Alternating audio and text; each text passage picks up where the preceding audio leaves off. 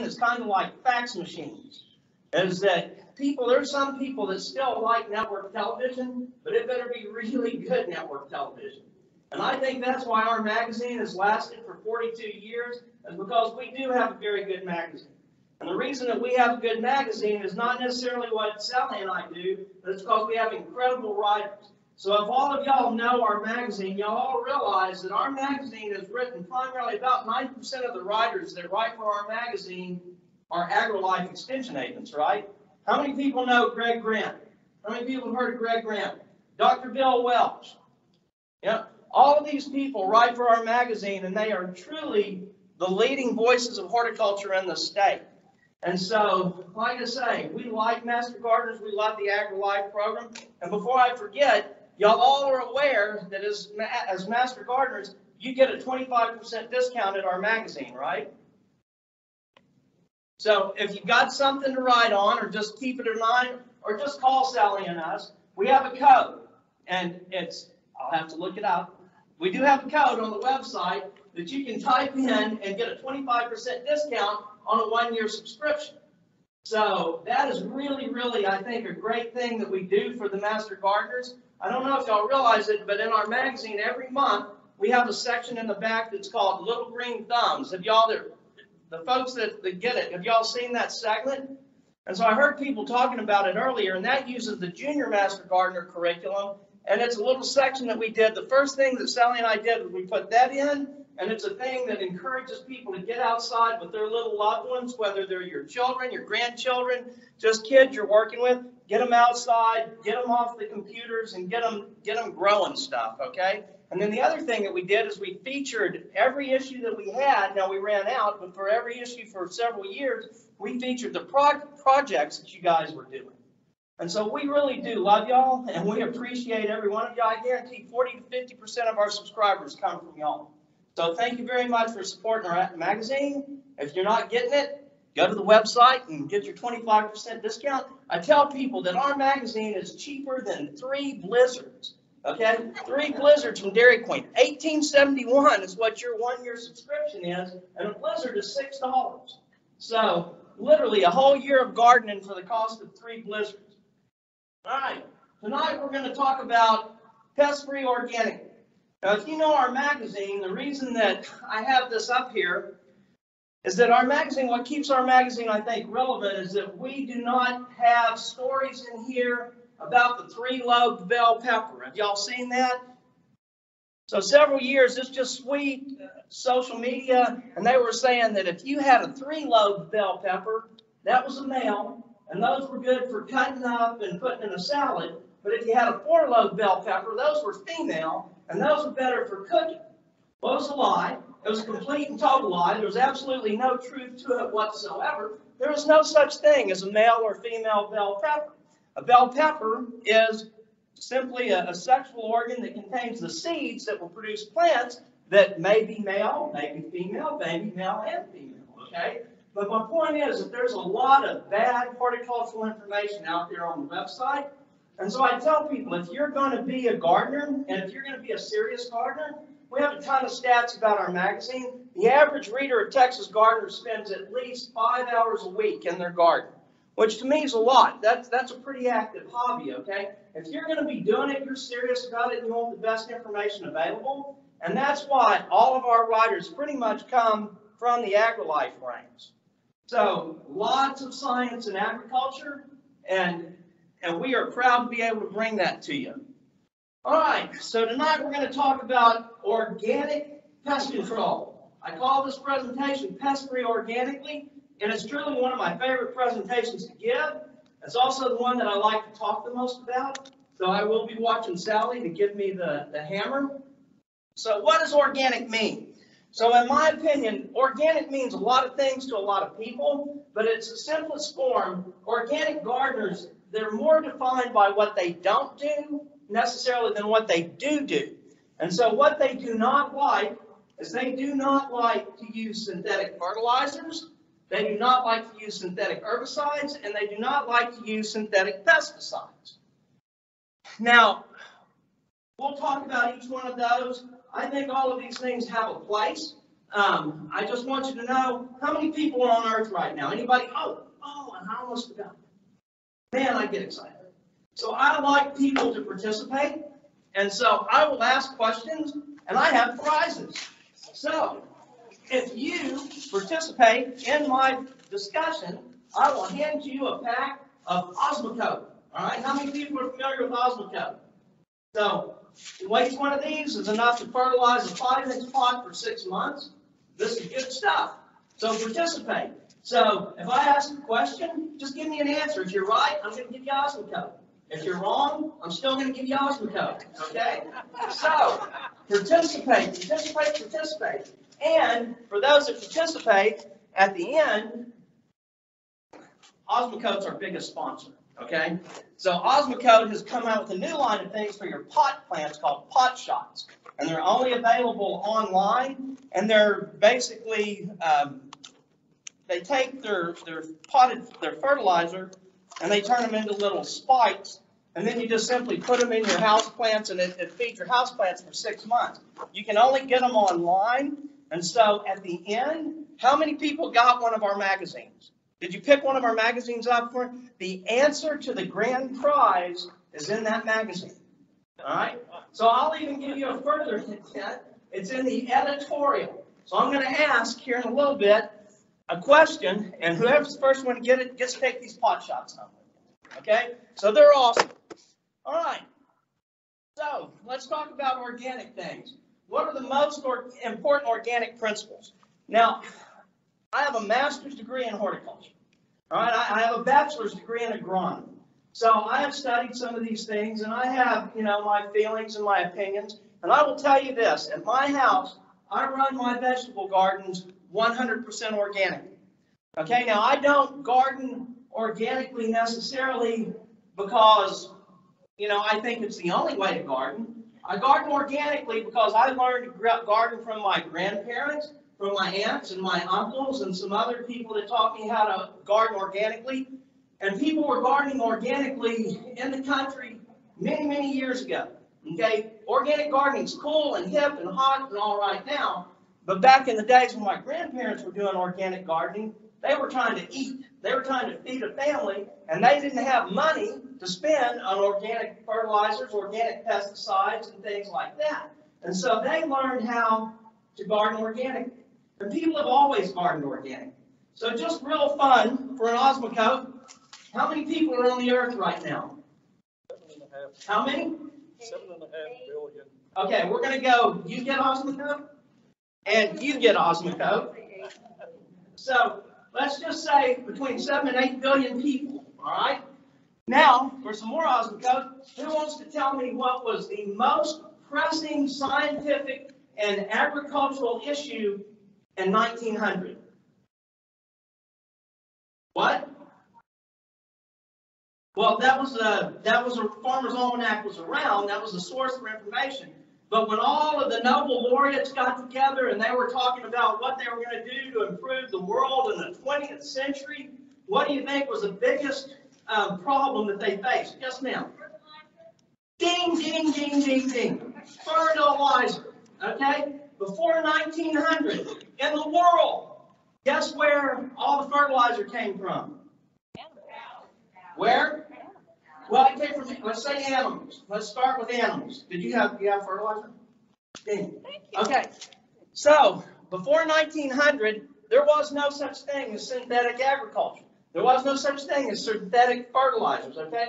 The majority of the bagged fertilizer products that the Europeans were using to extend their harvests and everything came from 2 islands off of Peru. And these islands were stopover places for migratory birds that had been stopping there and pooping for millions of years. And they had created 2 poop islands, giant poop islands. And these people would go and they literally fought wars. They tried to, invade Peru and take control of this poop because this poop was so valuable because it's all they had. In fact, at that point in 1900, there were 1 billion people on the planet. And they realized that that store of organic nitrogen was running out, and that people were going to starving to death if they didn't figure something out. Okay, So when I talk about organics and I talk about synthetics, know that I understand fully that the earth cannot support 7 billion people without synthetic agriculture, okay, without modern science. But here's what I tell people, and we're getting real close to the pot shots, okay? So Sally and I have 2 guiding principles that guide us in this magazine. 2 things that we truly believe. The first thing that we believe is we believe in the thing that we say gardening matters, okay? Gardening matters. How many people do you think garden in the state of Texas? Not enough. Well, not enough. You get more on me, okay? Not enough. But let me tell you, if you base it on national studies, 1 in 4 households in the United States claim to do some kind of gardening. Now that gardening can be houseplants, it can be a yard, it can be growing some trees and all that. But 1 in 4 households in the United States claim to be actively involved in gardening. That's a bunch of folks. That's a bunch of folks in Texas, okay? And so Sally and I have things that we really are concerned about. We're concerned about water. As I know, if you're in the Austin area, you're very concerned about water, okay? So we believe that as gardeners, gardening matters, okay? If there are millions of us here, and we all collectively got together and do something, we can make a difference, okay? We truly can make a difference. And so if we want to save the pollinators, right? That's kind of the hot new buzzword right now. Everybody's fired up about the pollinators, right? Well, why are they fired up about the pollinators? What? But what are those synthetic products doing to them? They're killing them, right?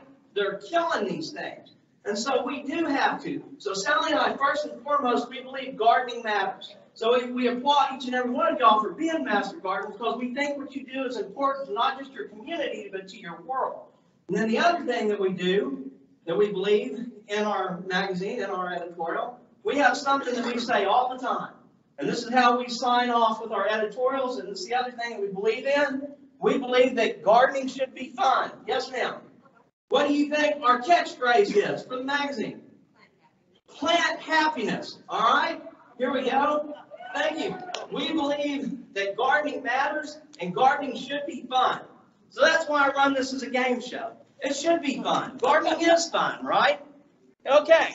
So now we're going to talk about these principles. Now the reason I told you that is because this is what gardeners believe. If you want to be an organic gardener, you don't want to use anything synthetic in your garden, right?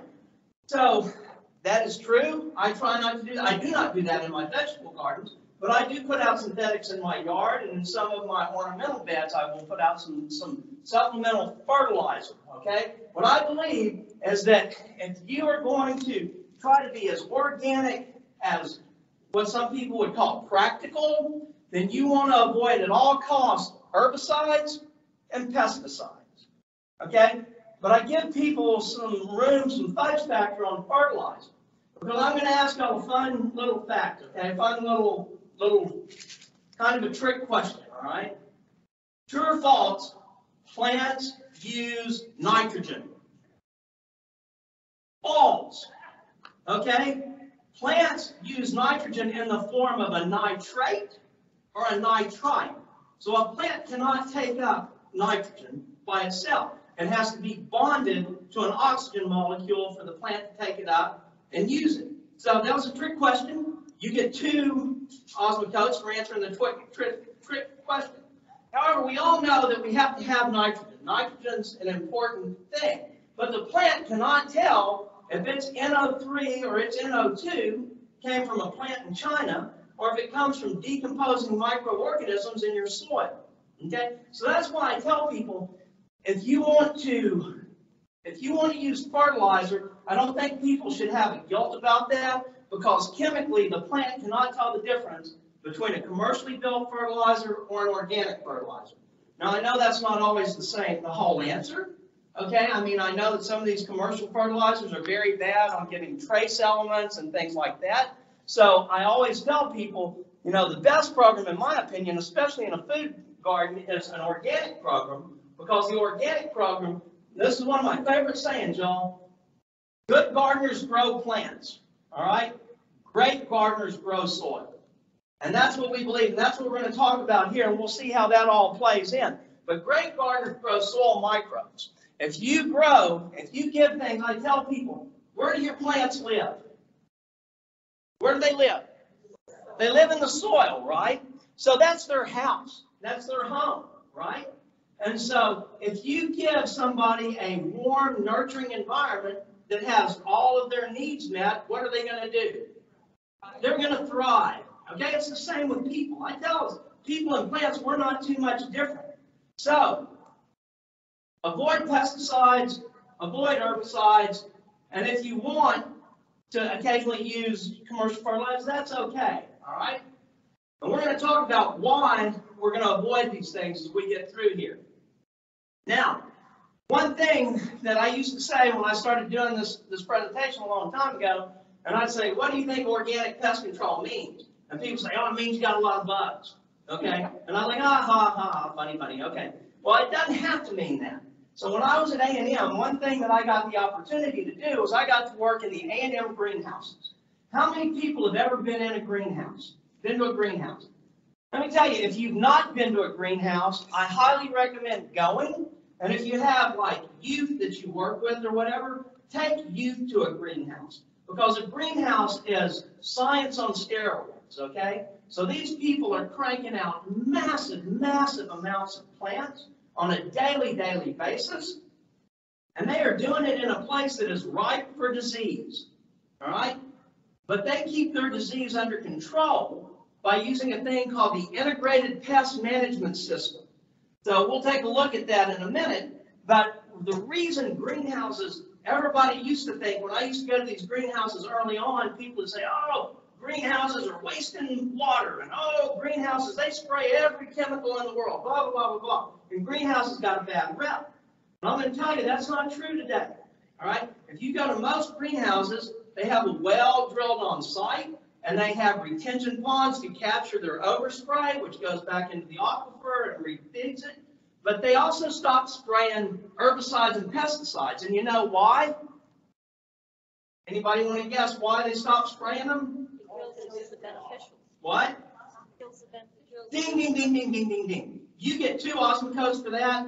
So when I used to go to Sunday school, they said the answer is always love. If somebody asks you a question in Sunday school and you don't know the name, say love. Okay, that's always going to be the right answer. And the rest of the world, if you don't know the answer and somebody asks you why something is, the answer is money. Okay? Money is what rules the world. So the reason that greenhouses no longer spray a lot of herbicides, pesticides, fungicides, and things like that is because it costs money. How many people know how those greenhouses work? When you send that truckload of money or that truckload of plants to Walmart, did Walmart write that grower a check? No, they did not. What happened? Consignment. It is on consignment, right? So if that truck gets there and the high school kids that work at Lowe's take it off and don't water it for 3 or 4 days and they all die, guess how much money that grower got? That grower got 0, okay? And so because of that, they have to run a very tight ship. So they have to make a lot of products as cheap as possible. And all of these chemicals cost money. So they try to avoid a number one for money. But then a while back, people got more concerned about the things that they put in their mouths and the things that they put in their gardens. And they began to realize that there were probably some residual effects from these herbicides and pesticides. And now the general public does not like herbicides and pesticides. So what those growers found out is that if they will put sustainably grown, an organically grown tag in their pansy, then they can take that pansy from Walmart and divert it to Whole Foods, and they can sell that 29-cent pansy for $4.29. Okay? And so that right there is why greenhouses got away from pests. But like I said, greenhouses are a place that's just the perfect environment for pests, right? Because what does a pest need? And let's just pick a pest. What does a weed need? A weed needs water, light, sunlight, temperature, basically. No freezing weather, right? Okay, have you got awesome code? Here we go. So, it's about the same thing we need. So in a greenhouse, those people have that 365 days a year. You know, at least here, every once in a while, it'll kind of freeze and it'll kill some bug eggs or whatever. But it never kills a bug egg in a greenhouse because it's, 78 degrees year round. So anyway, so greenhouses use a thing called IPM. You can use IPM in your garden as well. And we're going to talk about this. This is how you're going to organically control pests in your garden. So there's many things that are represented by a triangle. And what they mean is the thing that is the base, the biggest, is the alleys at the bottom of the triangle. So you have your cultural methods. The next, you're going to have your mechanical and physical methods. And then at the top, you'll have your chemical and your biological controls. So the first thing that we're going to tell people here, if you want to grow a healthy, pest-free garden, then you need to do these few things right here. Remember, these are your cultural control methods. These are the base of your program. So the first thing that you want to do is you want to grow healthy plants and healthy soil. All right? So somebody told me that they just moved into, who were we talking about, that had just moved into a new subdivision. There you go, right there. And that subdivision has soil that was probably brought in. Okay, so this soil has not been in place for a long time. It's not been built and all that. So I wouldn't call that a healthy soil. You're going to need to work that soil. You're going to need to work organic material in. So you want to grow healthy plants and healthy soil. All right? So I tell people, whenever you buy anything horticultural, there are two things that you should do. Anybody want to guess what the two things you should do every time you buy anything horticultural? And what? Look at it. Okay, so let's say we're going to buy that pansy. All right, turn it upside down, take the pot off, and look at the roots. Is that pansy root down? Is that pansy soft and wet, and all of a sudden it smells a little funny and everything, and all of a sudden it's got root rot because it's been sitting in water for too long. So take everything out, examine it, look at it. And the second thing is it has a tag or a label, read it. Okay? And I'm not being silly here. Somebody got a PhD to write that tag or write that label. And I'm not making that up. Everything that you need, somebody got a PhD. When I was at A&M, how many people grow Angelonia? Angelonia, it's a great, great water. It doesn't need a lot of water. It's just a hardy plant. There was a young lady doing her PhD research on literally how little water you could give to an Angelonia and keep it alive. Now, why do you think she was doing that? What? Yes, ma'am. Ding, ding, ding, ding, ding. In fact, that witty answer gets 2 asymptotes because she was doing it to put the label in the plants, but the Angelonia producers, they wanted to know that because they didn't ever want to ship a truckload of Angelonias to one of the big box stores and not have anybody water it for 3 days and have a whole loss of that plant, right? So all that information on there is very, very good. And another reason you should read that information, as gardeners, what do we love? Man, we love the new stuff. We like the showy stuff, right? We want to try to grow all of this cool, exotic stuff. Does anybody remember what happened last February, 11 months ago? What happened? We learned what happened when you don't read plant tags, right? And what happened? Lots and lots of plants died. Now, when I say, could we have avoided that if we would have paid attention to that plant tag? You most probably could, because that plant tag would tell you what USDA hardiness zones this plant grows in. So you can always stretch a zone a little bit, but I can tell you, north of I-10, oranges don't do too well. Okay? I mean, it's just the way it is. It is their genetics. Now you can cover them, you can give them something, and there are people that can grow oranges all the way up into the Dallas-Fort Worth area, but they're rare. As a general rule, you don't want to get attached to your citrus fruits if you live north of I-10. And we all live north of I-10, right? So that's just one of those things. Grow crops recommended for your area. Another thing that you want to do is practice crop rotation. Who wants to guess, outside of ants, what is the most populous living organism on the planet? Who said, wait, I heard the N word. Who said it? Ding, ding, ding, ding, ding, ding, ding. How did you know that, sir? Nematodes. Nematodes, nematodes. The most, they are on every continent except for Antarctica.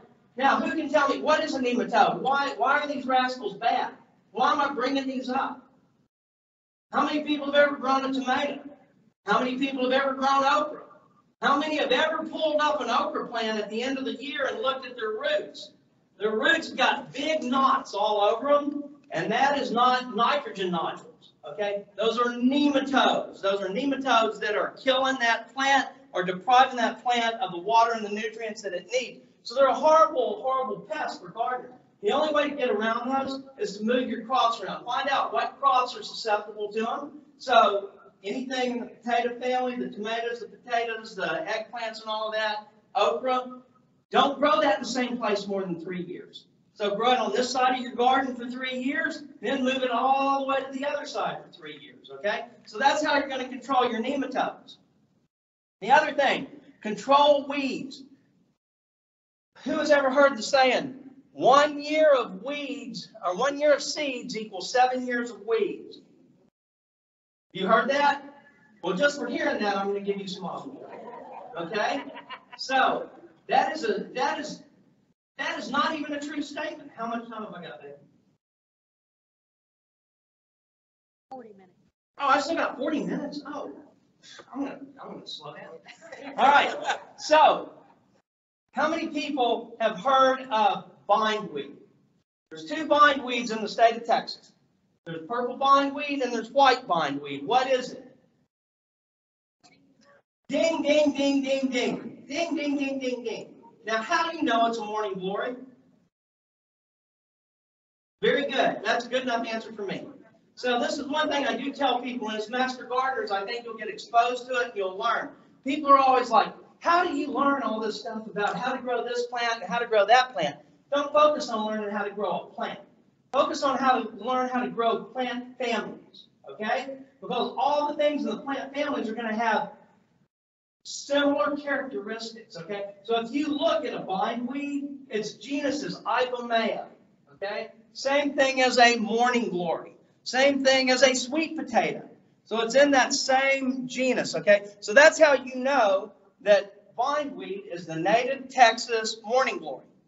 A&M has done research, and it's not over yet, but they have dug up bindweed seeds that have been buried for 27 years, and they've still germinated. Okay?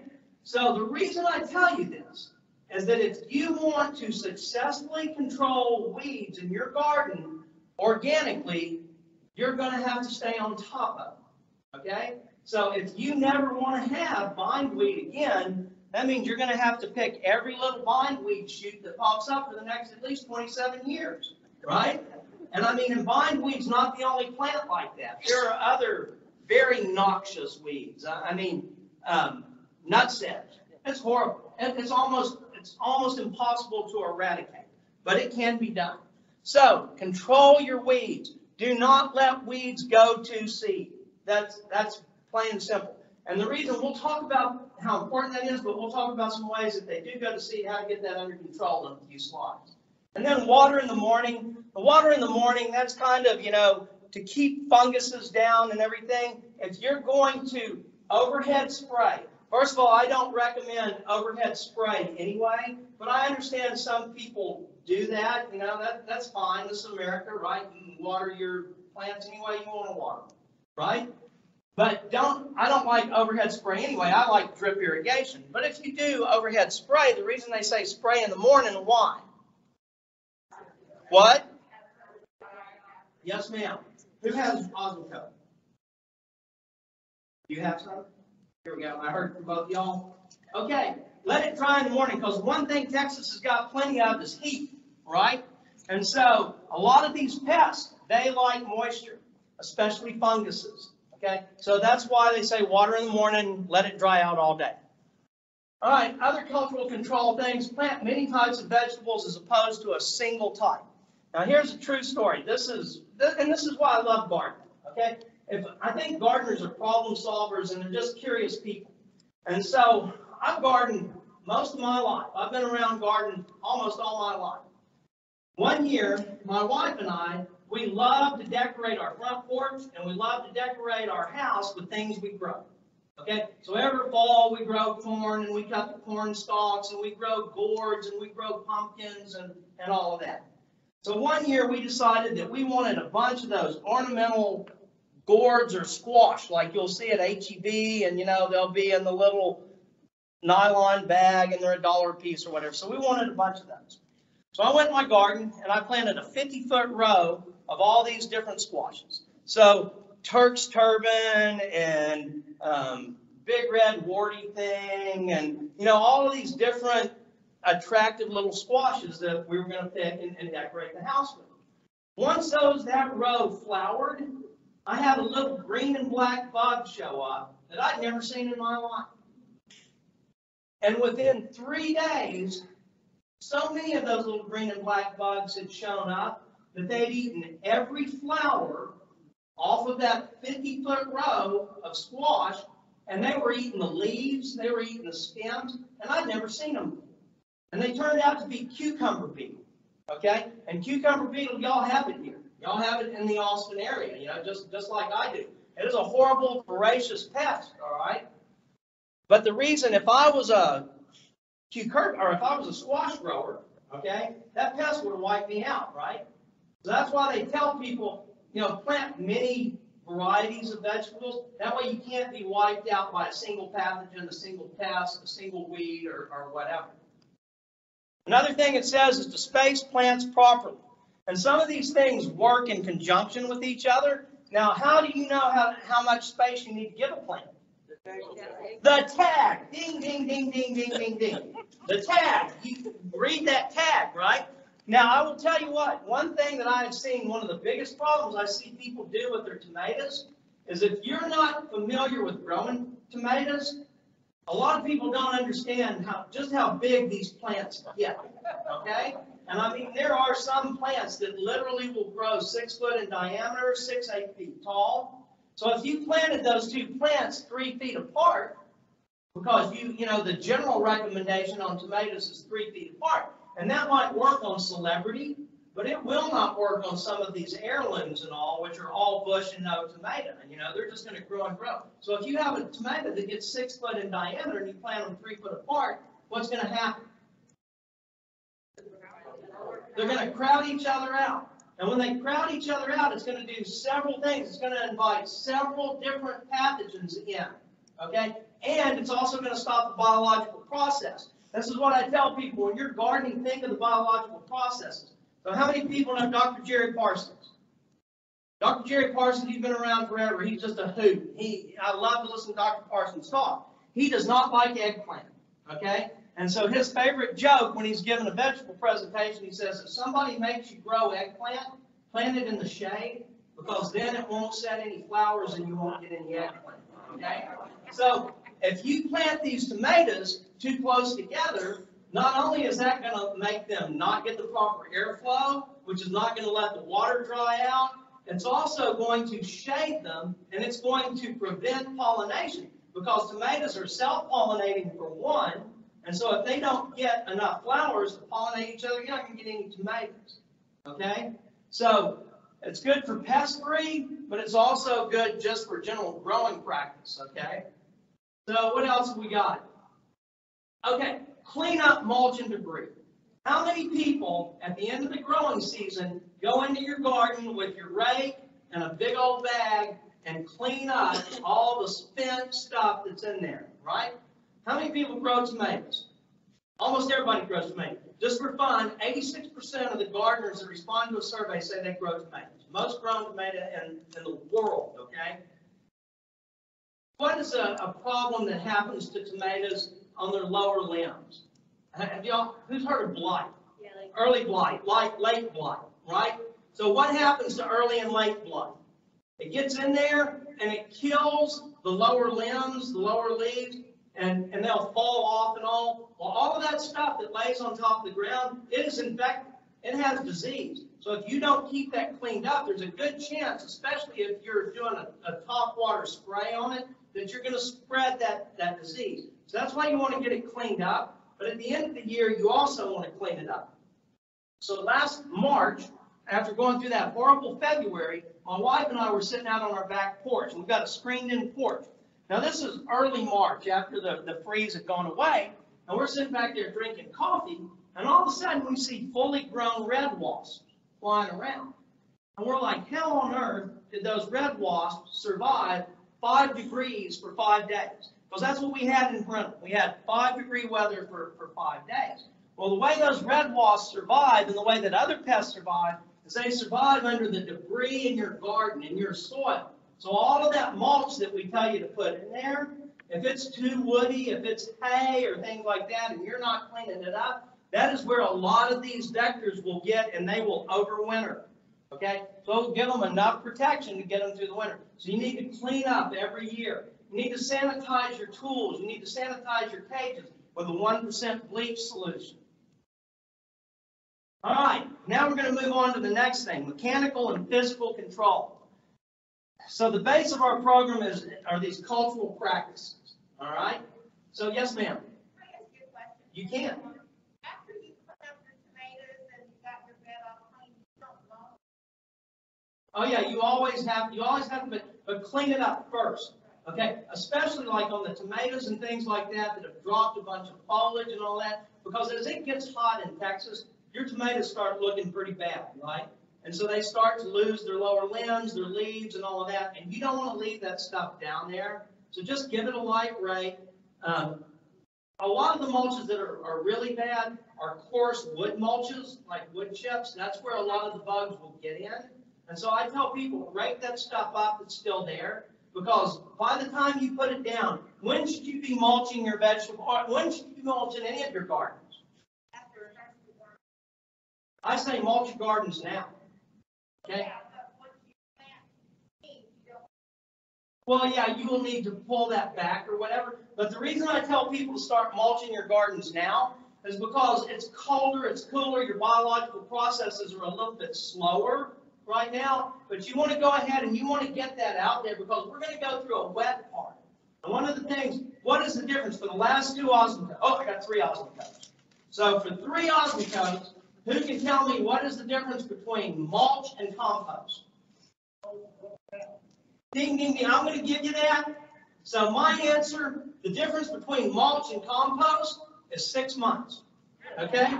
That's the difference between mulch and compost. So if you put your mulch out right now, anything that is in touch, that touches the soil, it's going to get wet. The organisms in the soil are going to start working it out. By the time you're done with your tomatoes, because here, your big tomatoes are going to be done by July 4th, okay? So then you go and you rake up whatever's left of the big chunks of the wood mulch or whatever, or if you mulched with hay, get rid of all that hay. I mean, get rid of it. Don't set it aside and put it back in your yard. Take it to the dump, take it to the landfill, because it's full of bug eggs. It's full of bug eggs. It's full of funguses. It's full of any bacteria, okay? So anything big like that, then you go back with more mulch. Mulch is a continual process. Mulch is not a one and done, right? Is this answering your question? Yeah. Yeah. So clean up the old and bad. What I'm saying is, it should have turned into compost after 6 months. So whatever your organic material that you mulched with should have turned into compost after 6 months. Okay, pine straw. Okay. Pine straw is different. Pine straw is woody. So pine straw is different. Okay, pine straw is a great mulch, but just know that things will lay their eggs in. Okay, so yeah, pine straw is a little bit different. But at least clean up the debris. Okay, don't let the debris sit around. But pine straw is very good, and leaf mold is very good. I don't recommend anybody ever raking out leaf mold either. But anyway, clean up the junk from the dead and dying plants. Okay, that's the main thing. That's what these things are going to eat. All right? All right, so now we're going to go into mechanical and physical control methods. We sell that planning guide over there. And I tell people the value of that planning guide, while it does tell you what to do day by day in your garden, the value of that planning guide is when you've used it for 3 years. because it has places to record things that you do. And so you can start recording when you plant things, what varieties you plant, when it rains, when certain pests show up, when certain weeds show up. And then you start getting the knowledge to get ahead of these things, okay? So I tell people the best thing that people can put in their garden, and I'm out of Osmocote, but this is the one hard and true gardening tip. What's the most important thing you can put in your garden? That's the second most. What? Your shadow. Ding, ding, ding, ding. I wish I had more Osmocote. So the average gardener gardens 5 hours a week, okay? It depends on the size of your garden, but you can do a lot of good in 5 hours. If you ever watch a landscape crew, I tell people, observe, watch people. A landscape crew will come to your property, and they will not be there more than an hour, okay? Now, they might bring 4 or 5 people, so that means you're getting 5 man-hours done in that 1 hour. So you can do a lot in that 1 hour. So that's what I'm saying. You need to take notes, and you need to start observing, and you need to start writing things down, okay? I tell people a good gardener grows stuff and all that, but a great gardener manages their garden. So it's just little tricks like getting that mulch out in January, recomposting in January and putting mulch on it. It's just little things that you learn like that from taking notes, observing when things pop up, so on and so forth. So we're going to talk about bugs real quick. So here's some mechanical physical control things in your garden. For bugs, who knows what those bugs are up there? That picture was actually taken here in Austin. Harlequin bugs. Okay, when do harlequin bugs come? When? Fall. They're primarily here in the fall. And why? They can be in the spring. I guess the right answer is not when do they come, it's what plants bring them in. Who knows what plants bring harlequin bugs in? Brassicas. Anything in the cold crops, right? So your broccolis, your cauliflowers, your kohlrabi, your Brussels sprouts. As soon as you plant those around here, there's a good chance that this bug is going to show up. Now this bug is a flying insect with a hard exoskeleton. So there's very few organic products that are going to kill this when it's a fully mature plant or insect like that. So the best thing that you can do is you can pick it off. Okay, you can pick it off. What this is Patty Leander, who's our vegetable specialist. She likes to put soapy water in a bucket and go out there and tap them into it. She doesn't like to pick them or whatever, but you see she gets a lot of bugs, okay? So that can be tedious. What you really want to do if you're going to do an organic control is you need to be ahead of things. You need to observe when these animals are going to show up, and then you need to start looking for their eggs. You need to get ahead of them because if you can scrape those eggs, and where are you going to find their eggs? Underneath. 99% of the time, they're going to lay their eggs underneath that plant, the leaves of that plant. So turn it over when you see them, scrape them off. That's the best way to stay up. That's much easier than lugging around a 5-gallon bucket full of water and soapy water and all of that, okay? So stay on top of it. And you can do things like aphids and scales, just blah, blah, blah. Aphids are the biggest horticultural and vegetable problem in the world. They do more damage to horticultural and vegetable crops than anything else. Spray them with water, hard water, that kind of controls them. But can you spray them and forget them? So if you're going to do any of these organic programs, you're going to have to be diligent. Okay? Now I could go out there with a malathion and I could spray a malathion and I don't have to worry about it for 3 or 4 weeks, right? But then what do I have to worry about? Eating malathion, right? Because malathion is going to stay, especially if you spray things like broccoli and cauliflower that you can't wash it off of, right? So you have to be diligent and you have to stay on top of it. My favorite one here, absolutely my favorite one, and the reason I discovered this, and I've really discovered this fairly recently, is I grow almost everything under cover, under row cover. Now the reason I do this is because my wife and I live in the country, and she has a strict no-kill policy, okay? And because she has a strict no-kill policy, we have one of the finest collections of cottontail bunnies in Washington County. And so they're just everywhere, okay? And I literally could not get a row of green beans to harvest because I plant it, as soon as they pop up, the little bunnies would come in and eat it. And I had to do something. So I started growing under cover. Now there's a lot of different covers, and you can do a lot of different things with it. The cover that I grow under primarily is a very lightweight cover, and it's strictly there to keep the bugs out. Okay, so it's thin, it will tear, you have to be kind of careful with it, but I run drip irrigation, so I water under the cover, and this is the best thing that I've found if you want to grow pretty plants, pretty vegetables, and keep the bugs off of them. This is the way to do it. So, but the next question that I always get, what's the next question that should go under that? If I tell, what? How'd you get pollinated? Ding, ding, ding, ding, ding. Exactly right. How are you getting pollinated? How do you pollinate? What? Well, it all depends on the plant. Yes, ma'am. A lot of plants don't need pollinators. Ding, ding, ding, ding, ding. Green beans, self-pollinate. Tomatoes, self-pollinate. Okay, so many of our vegetables that we have, they self-pollinate. Root crops. Root crops don't need to pollinate. All right? A carrot doesn't need to pollinate. You eat the root, right? And so there's only very few things that actually need pollination, and those are your squashes, your cucumbers, things like that. And they're really kind of hard to grow under cover anyway, especially anything that vines, okay? But you can grow squash, because what is one of the most horrible pests that a vegetable gardener around here can encounter? Squash vine borer, right? We hate this thing, right? Now, this is what I'm telling you. There's no control for it. And I have a friend, Skip Richter, who he's our leading writer in there. He's trying to create a control method for this. So there are chemical control methods for this if you are a commercial grower. Okay? But you can't even get access to them as a homeowner. So even if you wanted to spray your 6 squash plants with it, they won't sell it to you. And so he's trying to come up with a home deal. So what you have to do is you have to apply these either mechanical and physical measures to keep them off of the plant. You have to scrape the eggs off when she shows up. But how are you going to know when she's showing up? You're going to have to be in the garden. Okay, she's typically going to show up in the morning, and you're going to hear her. She sounds like a bumblebee. So she's a moth. You need to learn what she looks like. She's a little gray and orange moth, and she buzzes like a bumblebee.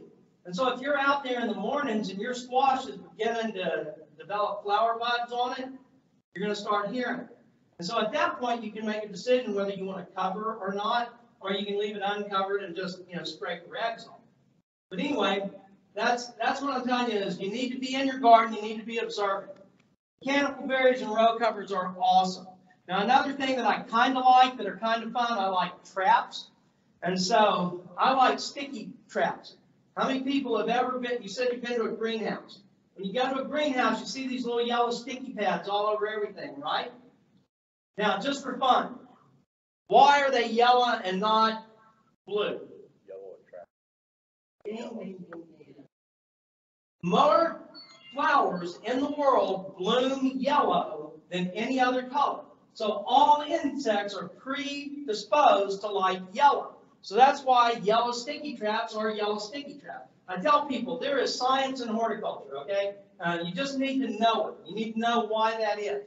So you can buy yellow sticky traps on Amazon. You can buy sheets of them, 8.5 by 11, 100 sheets of them for like 15, 16 bucks. And then you can cut them into whatever size you want. As you see here, I put them on my tomato cages, and they do a pretty decent job, okay? So that's yellow sticky pads. You can do saucers of beer for slugs and all of that. But one of the most fun is get you a big wash tub, get you a post, a T-post, whatever you want to write, rebar, and get like a shop light or a brooder light and clip on it, and let that thing run at night over this puddle of water or this bucket of water that has soap in it. You go back in the morning, that thing's going to be full of dead and drowned bugs. Okay, so that's a pretty neat, kind of a fun trap. All right.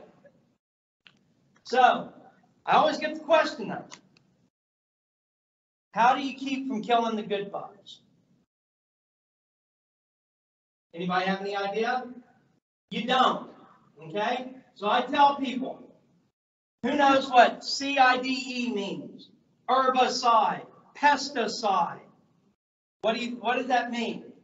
It comes from a Latin root word that means to kill.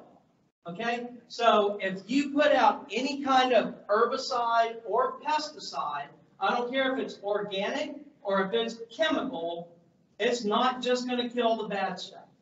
Okay? So that's why when you're doing these things, we're fixing to talk about chemical and biological control methods. Understand that any side, whether it's organic or not, can kill stuff, right? So a lot of people think just because it's organic, it's good, right? Arsenic's organic, right? Y'all don't want to spray that in your garden, correct? So anyway, so on these chemical and biological control methods, we're going to use them as a last resort. Remember, they were at the tip of the pyramid, so they're going to be our final thing, and we're going to use them sparingly. We don't have a whole lot of things that we can use, but here are the bigger ones that you know. How many people have heard of BT? Bacillus thuringiensis. It is the oldest one. People have known about BT, and it worked on salt-bodied caterpillars for a very long time. I don't know how long exactly, but it's a long time. They've known this. They've been spraying it for a very long time. This is for your salt-bodied pests. Somebody told me earlier this afternoon that they've got pretty good-looking cauliflower, but the leaves are gone. Right? The leaves are probably gone by cabbage loppers. There's a good chance that those little inchworm-looking green caterpillars, that's cabbage loppers. And that's probably what's done it. Okay? BT will work on them, but it will only work on them if you get them when they're little. So if they get full grown, like you see in that picture up there, it's not going to be very effective. So what you need to do if you're going to use these biological control methods is you need to learn the life cycle of these pests that you're going to try to kill. Aphids. Okay, aphids are, Petty Leander likes to say, aphids are born pregnant. They're not really born pregnant, but they can start producing offspring in 3 days after they hatch. So they're almost born pregnant, okay? So what does that tell you?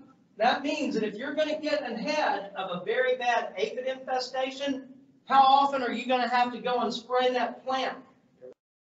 Every 3 days for a while, right?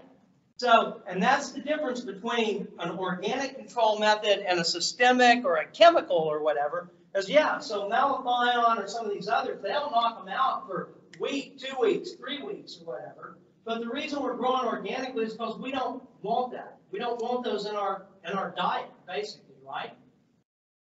Another thing about the organics, not only do you have to stay on them, but these are living organisms, and sunlight will degrade them very quickly.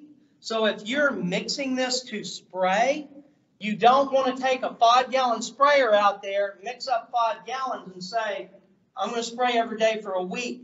Because a lot of these organics are only going to be viable for 24 to 48 to 72 hours. So when you spray this stuff, read the directions. It will tell you how long you can mix it up. It's much better to hook it up in a pint spray bottle and go out there and mix it every day than it is to put it in a 5-gallon sprayer and try to, reuse it for days. Okay? So that is a little drawback on some of the organics. Yeah, generally so like BT is in there 48 hours.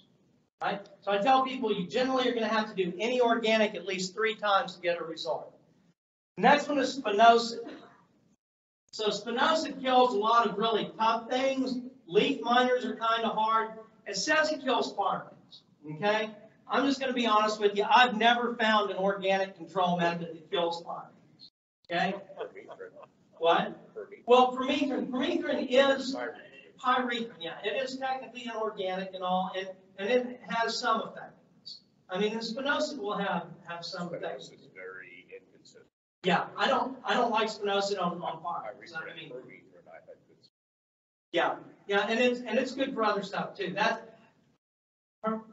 So anyway, it is good. It is technically organic. It is a good pesticide. So very good. I do like it. So, all right. So spinosad, though, it is a live bacterium. When it gets on these things, it speeds up their metabolism and it kills them. But once again, this is not something that's going to break down in heat. So you can't mix this stuff up and store it and go back and spray every 3 or 4 days out of a 5-gallon container. The other thing is that it definitely kills bees. So a lot of people, a lot of the reason we do this organic stuff is that we're trying to protect the pollinators. And so, like I said, any chemical or any herbicide or pesticide method, it is going to kill beneficials. So the bees and the butterflies, they get all of the press as being the pollinators that we want to, protect and all of that. But they're not the only things that are out there pollinating your plants, right? I mean, wasps, seraphid flies, solitary bees. There's a whole lot of things that we don't even know about the seed that are out there. And when you spray this stuff, it will kill some of the good stuff as much as some of the bad stuff. That's why they say use it last and use it sparingly. Did you have a question, ma'am? Okay. So here's another one thing that I'm kind of on the fence about. So I do like sprays like neem oil. How many of y'all have used neem? Neem is a very nice product. Now I tell people, why? Anybody want to tell me why neem works? There's two things that neem has going about it. All of the horticultural oils, what we'll call neem, one of them, they are an oil. Okay, so they are actually an oil that will coat an organism. Many of these organisms actually respire through their skins, through their coats, through their legs, whatever. And so it clogs that and suffocates them.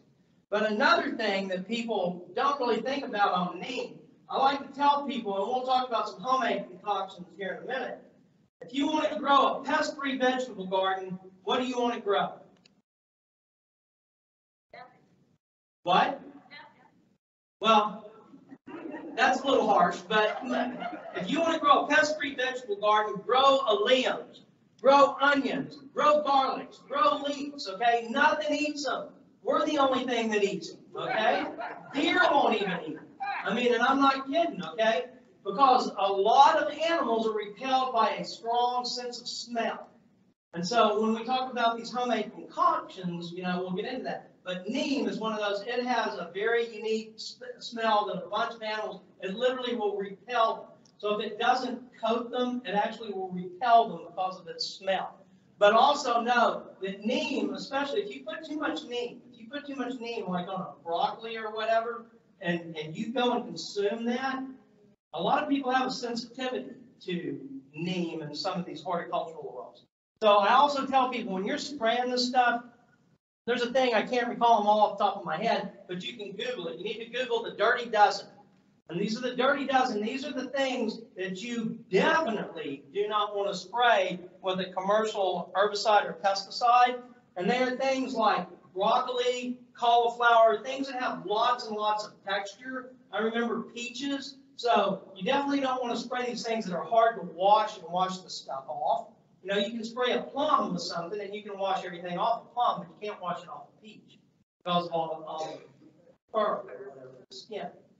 So, homemade concoctions. I get a whole lot of questions about homemade concoctions. And like I said, know why they work. I got how much? 10. 10 minutes. Oh, good. I got about 40 minutes of material. So, if I tell you to grow onions to get rid of all the pests, then no, the reason that the onions repel most pests is because of their smell. Most animals do not like the smell of onion. They don't like rosemary. There are certain things like that. So it doesn't really matter to me what your formula is that you make for your homemade spray. You make it however you want. You chop it up, you blend it, you boil it, you do whatever you need to. The main things that you need in it is you need water to disperse it, okay? Then you need some kind of oil to, like we say, coat some of these things. And then you need some soap. And then if you want to put a scent agent in there, put any scent agent that you want. A lot of people swear by peppers, okay? Most animals, they're immune to capsaicin. So you can put peppers in there, but there's a lot of animals that it doesn't bother them. They don't have the receptors, okay? So put stuff that smells. Put your onion, your garlic, your rosemaries, things like that. And then why do we put water? Why do we put soap in the water? Everybody, you've heard this on everything. Put it in your bug traps. Put it in your homemade spray. Why do we use soap? It is a surfactant. What does that mean? It helps it to adhere to the surface. So it does two different things, right? So number one, it breaks surface tension. So it breaks the surface tension. So like, remember the harlequin beetles that I showed that had dish soap in it? Why was the dish soap in it? If we didn't put dish soap in it, those harlequin bugs could walk on the surface of the water. So that broke the surface tension of the water, and those bugs went in there and they drowned.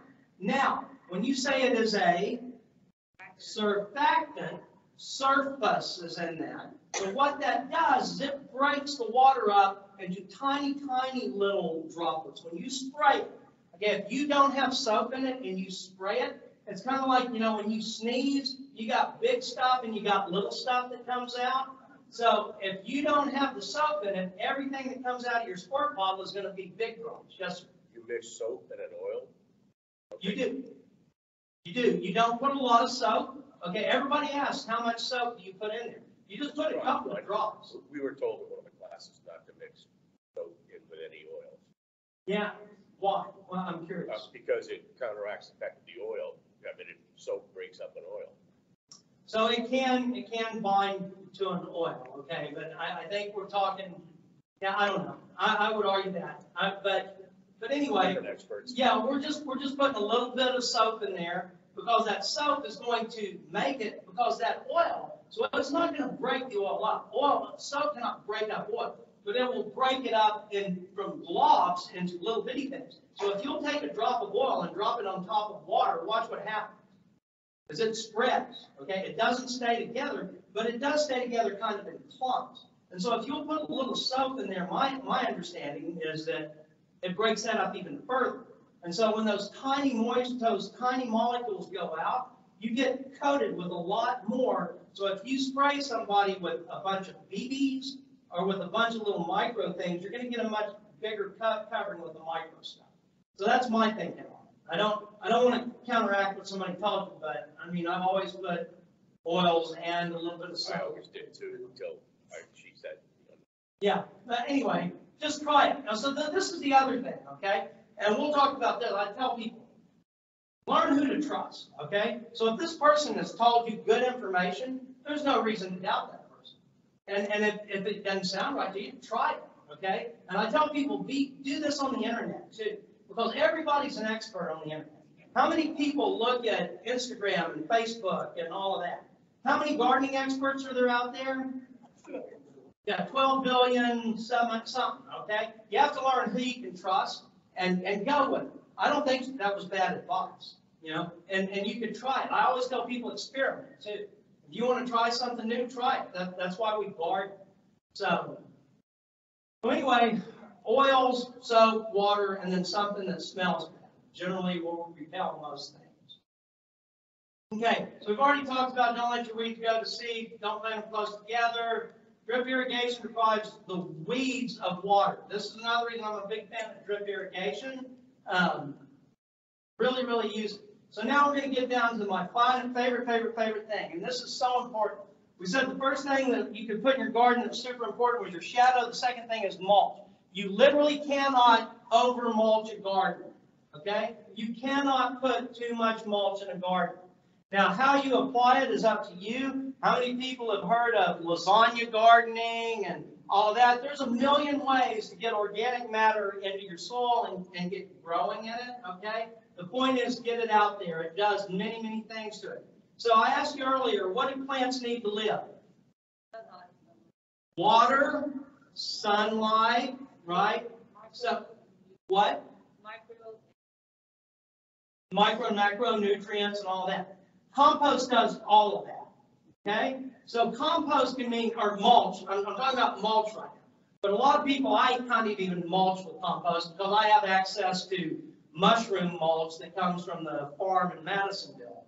But you can mulch with whatever organic thing that you want, but mulch, mulch, mulch. If you look there in my picture, the best thing that I tell people, if you want to be effective with your mulch, if you want something that's going to block, first of all the light. Okay, if a plant does not get light, it will not germinate. And remember how we were talking about the weed seeds earlier, that when, 1 year of seeds equals 7 years of weeds? Seeds, nature is an amazing thing, and those seeds get in your soil, and they don't all germinate the first year.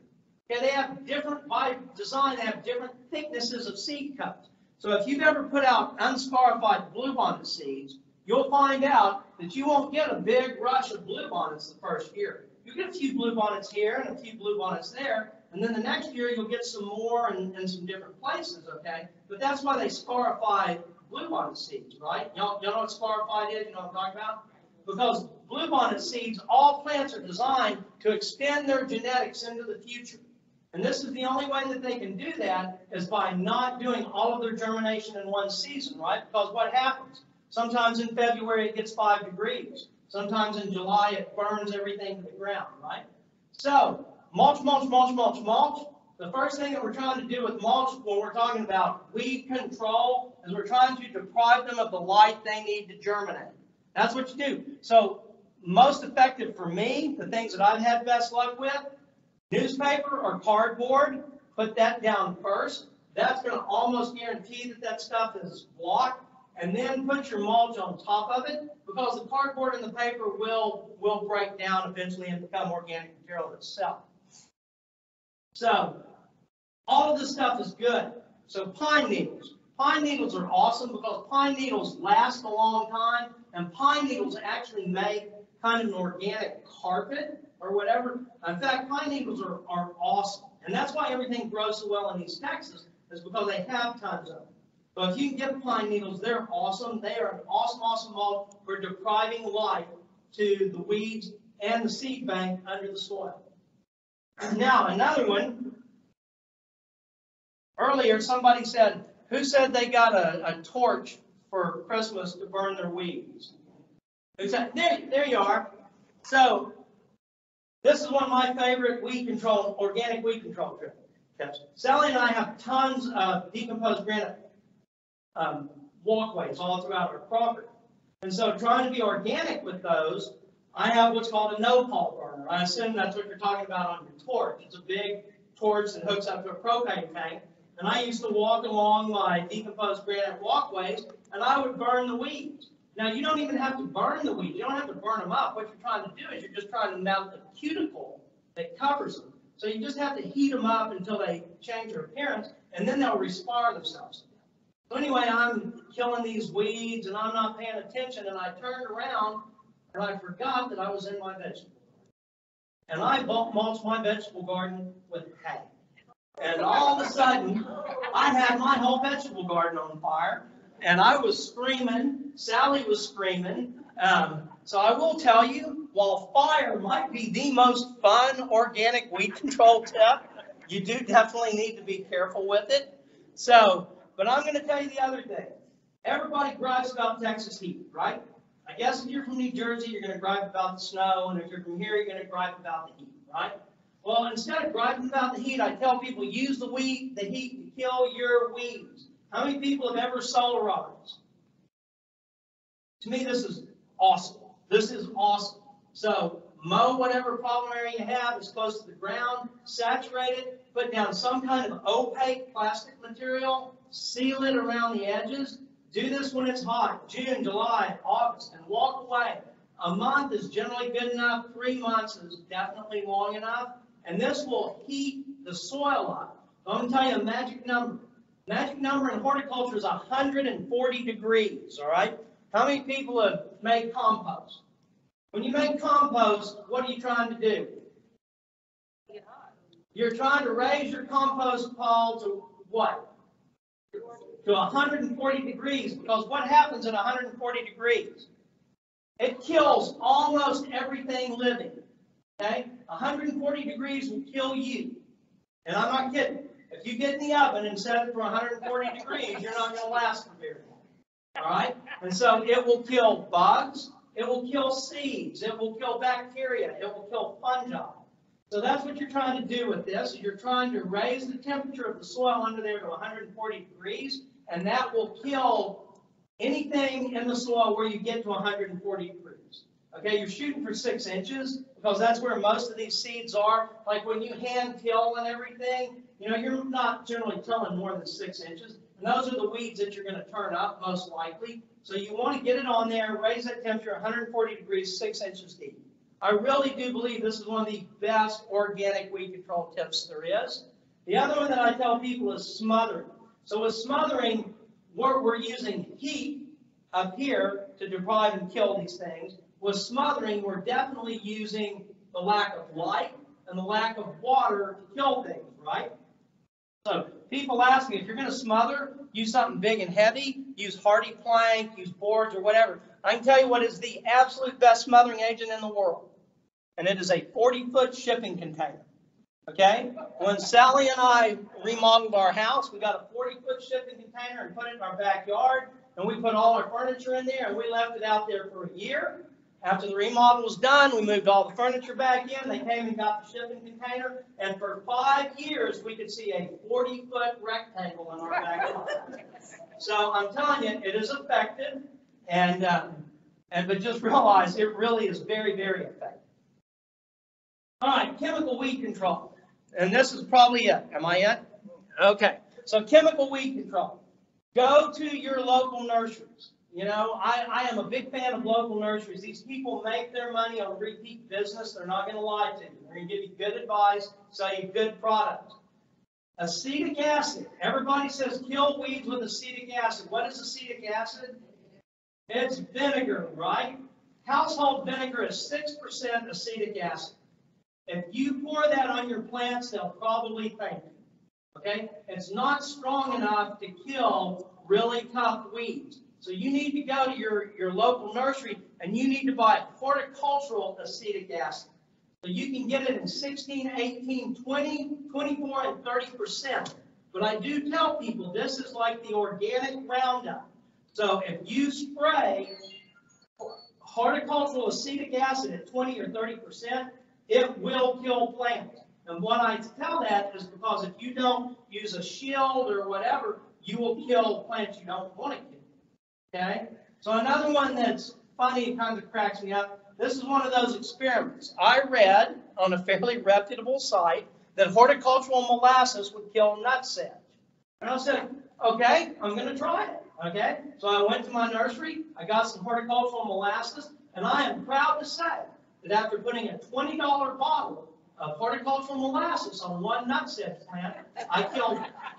So I would say I don't recommend that, but supposedly that will help kill it. And then boiling water, that kind of cracks me up. I mean, rain in Texas is kind of boiling. So I haven't had much luck with that one. But the acetic acid is good. So y'all, that's it. Thank you for having us. Like I say, if you don't take our magazine, come talk to us. Master Gardener's 25% discount. And if you ever have any gardening questions, one thing I will tell you, follow us if you follow Facebook and Instagram, follow us. We do tips every Wednesday. We promote upcoming events and all of that. And if you ever have any questions, call us. Sally and I love to talk gardening. We talk gardening all day, every day. So if you have any questions, feel free to call us. And thank you all for having us.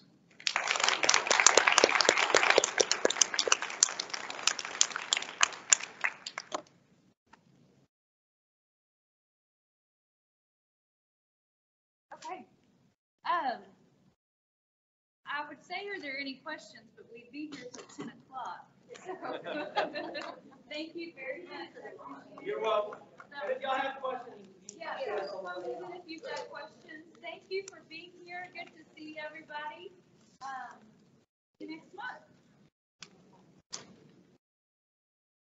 What did you have for